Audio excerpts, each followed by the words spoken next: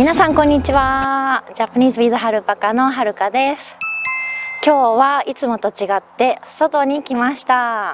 私の住んでるケベック州でここ一番綺麗な季節がやってきました。そう、秋です。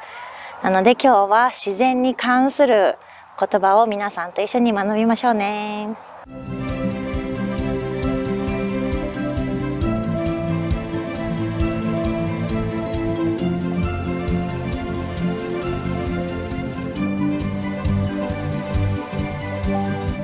じゃあまずこの階段を登ってハイキングスタート。うわ、結構長いけど頑張って登りましょう。見てください。葉っぱが黄色に輝いていてとっても綺麗です。この葉っぱの色が変わることを紅葉と言います。さっきのタイトルでちょっと親父ギャグを使ってたの気づいた？紅葉を見に行こうよってやつです。ちょっと恥ずかしいけど、お願い嫌いにならないで。だけどちょっと落ち葉が多いね。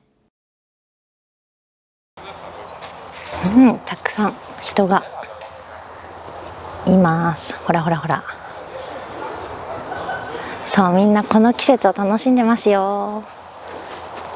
たくさんどんぐりがあります。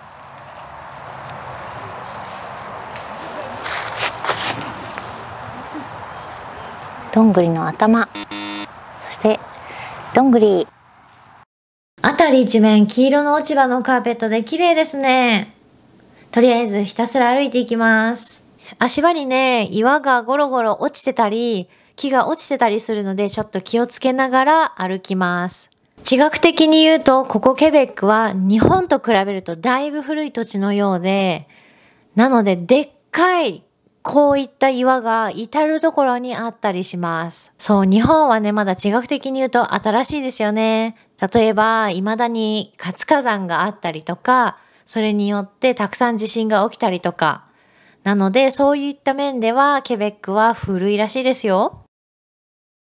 あ、看板を発見。紋章850メートルってこれは標高？とりあえず登ってみます。あ、リス発見。日本にはリスがいないから日本人はリスを見るとね、写真が撮りたくなっちゃうの。リスかわいいよね。なんでリス日本にいないんだろうね。すっごいなんか忍者みたい。見て見て。葉っぱの絨毯。全部落ち葉が。綺麗ですね。見てめっちゃ四角い石。私ぐらいの大きさ。はい、皆さん、やっと頂上と思われるところに着きました。まだ着いてないんだけどね。見て、多分ここが頂上です。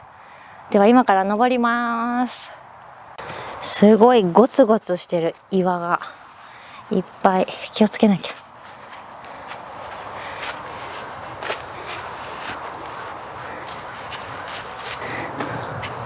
おー、ただーん